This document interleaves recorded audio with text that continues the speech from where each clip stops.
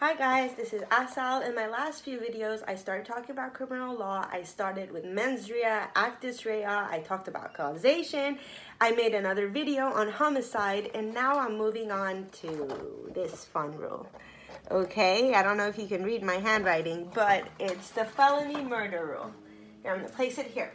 So, what is the felony murder rule? I'm gonna start with the common law, but before I start reading this and reading the rule word by word, I want to tell you exactly what it is. Okay, it's basically what happens when someone's committing a felony, like robbing a bank or like doing something that is felony, and in commission of that felony, there's suddenly a murder. So, under the common law, a defendant may be convicted of murder if the killing occurred during the commission or attempted commission of a felony.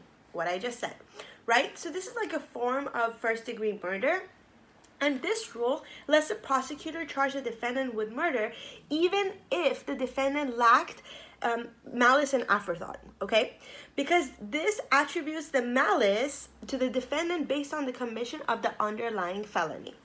Okay, so let's move on, and I'm going to tell you why, because it would be very unfair to punish someone for murder if the death was like unintended and not malicious, right? But like when you're like committing a felony, it like kind of becomes intended, you know? You're kind of going in there, you're robbing a bank, and you're thinking, if the security guard comes towards me, I have a gun and I'm going to shoot him.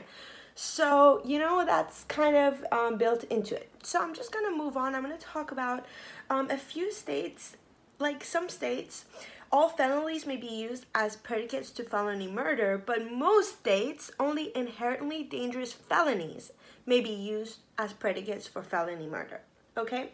So what is an inherently dangerous activity? Okay.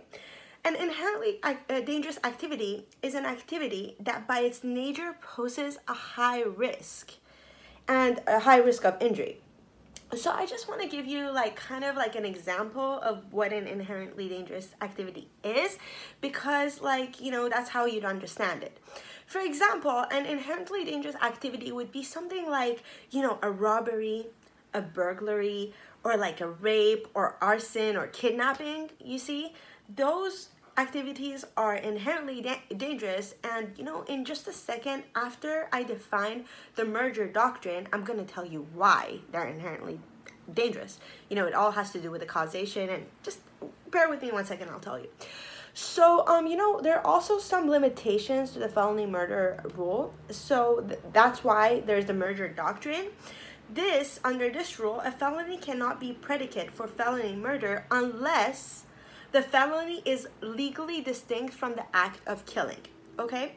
So I'm gonna wrap it up with our common law definitions of felony murder, and I wanna move into our model penal code, okay?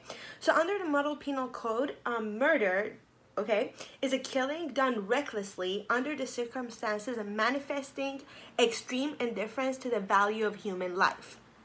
Okay, so there are like some differences between common law and model penal code. Under the common law, typically inherently dangerous activities are like, as I told you, robbery, burglary, rape, arson, kidnapping, and all of that. But under the model penal code, a defendant acts with recklessness and extreme indifference while committing robbery, rape, forcible, deviant sexual behavior, arson, burglary, kidnapping, and felonious escape. Okay, that is like when you're like trying to escape from prison.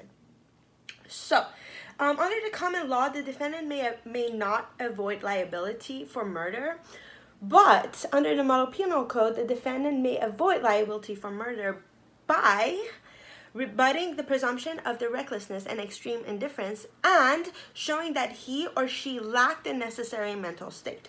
Okay, so I just talked about the limitations to the predicate felonies that trigger the rule, and right now I just kind of like want to move on real fast, and I want to talk to you about the approaches to causation. Okay, so there are like 3 approaches to causation. I'm gonna say this and I'm gonna say goodbye and end the video because, you know, there's more to the felony rule that I can explain, but I want to keep this video real short. Okay, so 3 approaches to causation. The first approach is the agency approach, which is in furtherance of the crime, right? And then the second approach is the proximate cause approach, which the death approximately caused by the defendant, and the defendant can be charged with murder. So basically, if the defendant approximately caused the murder of this person, then he can be charged with murder. And then, what is the proximate cause? Let me define that real quick. The result is, proximate cause is the result is reasonably foreseeable, okay, foreseeable consequence of the defendant's conduct. So as long as it's a foreseeable consequence of the defendant's conduct, that is proximate cause. And then the last thing that I'm going to describe is provocative doctrine, okay? Provocative act doctrine. The defendant created the dangerous atmosphere, and then plus the homicide occurs, okay? And then here the defendant will be liable for murder. So I hope this helps. I hope you enjoy studying felony murder, and I'll talk to you soon. Cheers.